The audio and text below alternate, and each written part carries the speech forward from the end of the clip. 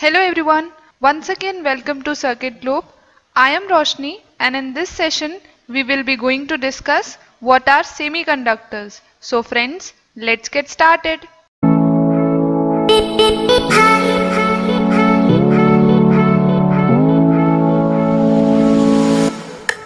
So friends, basically semiconductors are those materials whose ability to conduct lies between conductors and insulator.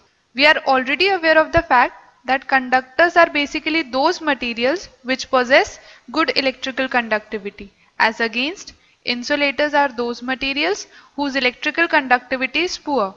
So semiconductors are basically those materials whose conductivity is somewhat less than conductors, but it is very much higher than an insulator. So semiconductors are majorly classified into two categories. First one is intrinsic and the second one is extrinsic. Further, this extrinsic semiconductor is classified into N-type and P-type. And we will discuss these two types in detail later. Okay? Let's first understand what are intrinsic semiconductors. Intrinsic semiconductors are pure form of semiconductor materials and these are formed by tetravalent atoms. And we know tetravalent atoms or group 4 elements contains 4 electron in its valence shell.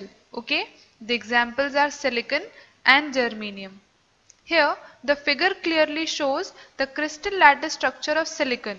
Here each silicon atom form covalent bonds with the other silicon atom present in its neighboring area, and it do so by making use of electrons present in valence shell. These electrons in the valence shell of silicon atom forms covalent bond with its neighboring silicon atom, and at room temperature these electrons are bounded closely with each other. But once some external heat is provided, these electrons gain sufficient energy and leaves its position.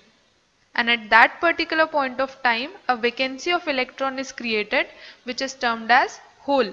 However, this movement of electron generates conduction through semiconductors. Let's now have a look at the energy band diagram of intrinsic semiconductor.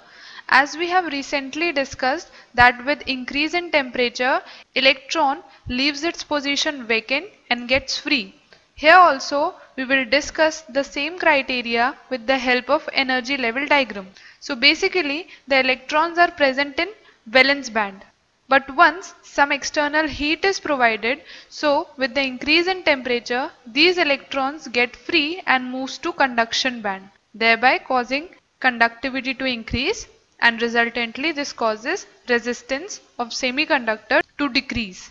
Basically this band gap is nothing but that particular energy which is required to get the electron free. With further increase in temperature, more electron from valence band moves to conduction band, thereby increasing the conduction of the device. Now friends, after having idea about how intrinsic semiconductor conducts, let's move further to understand the same for extrinsic semiconductors. Extrinsic semiconductors are basically impure form of semiconductor materials, and these are formed when we add either pentavalent or trivalent impurity to a semiconductor material which is in pure form, or we can say a tetravalent silicon or germanium atom. Now just have a look what are the types of extrinsic semiconductors. So extrinsic semiconductors are basically of two types. The first one is N-type and the second one is P-type. N-type extrinsic semiconductors are formed when pentavalent impurity or group 5 elements are doped to a pure semiconductor atom, and P-type semiconductors are formed when trivalent impurity or group 3 elements are added to a pure semiconductor atom. So let's first discuss what is N-type extrinsic semiconductor in detail. As we have recently discussed that N-type extrinsic semiconductors are formed when pentavalent impurity or group 5 elements are doped into a pure semiconductor material. For example, antimony, bismuth or phosphorus, and here we have used phosphorus atom to be added into a pure silicon structure. We know that group 5 elements contain 5 electrons in its valence shell. So the 4 electrons of phosphorus form 4 covalent bonds with its neighboring silicon atom. But still a free electron is left which is unbounded and is responsible for conduction. Further, when some external heat is provided, like in case of intrinsic semiconductor, electron breaks the covalent bond and leaves its position vacant, thereby creating a hole over there. This somewhat increases the conducting level of semiconductor more in case of extrinsic semiconductor than in intrinsic semiconductor. These are also known as donor impurity due to the presence of extra electron. Let's now have a look at the energy band diagram of n-type extrinsic semiconductors. Here, the donor energy level in the energy level diagram shows the energy level of free electron present in the crystal. These electrons have sufficient energy even at room temperature in order to reach the conduction band and thereby decreasing the resistance and increasing the conductivity. Okay, now the question arises, why n-type extrinsic semiconductors are called so?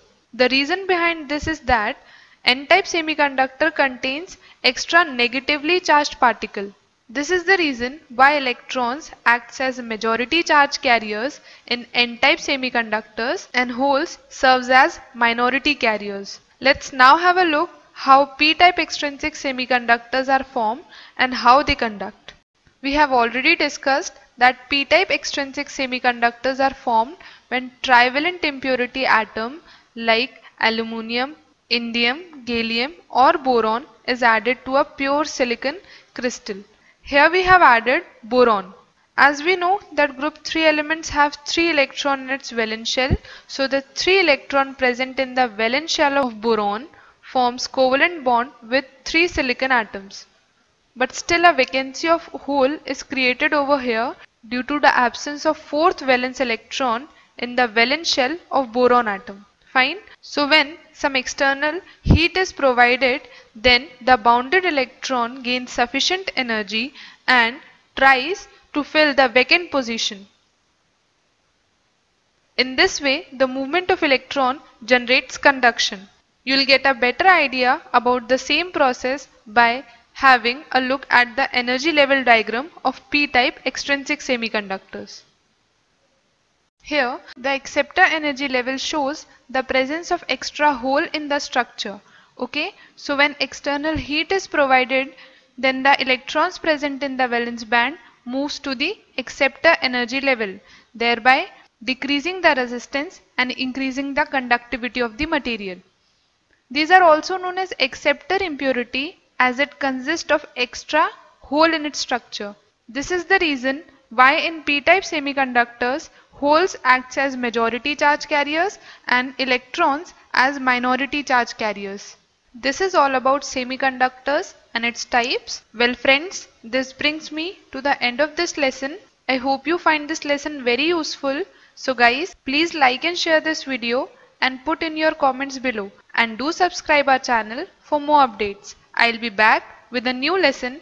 Till then, take care. Bye bye.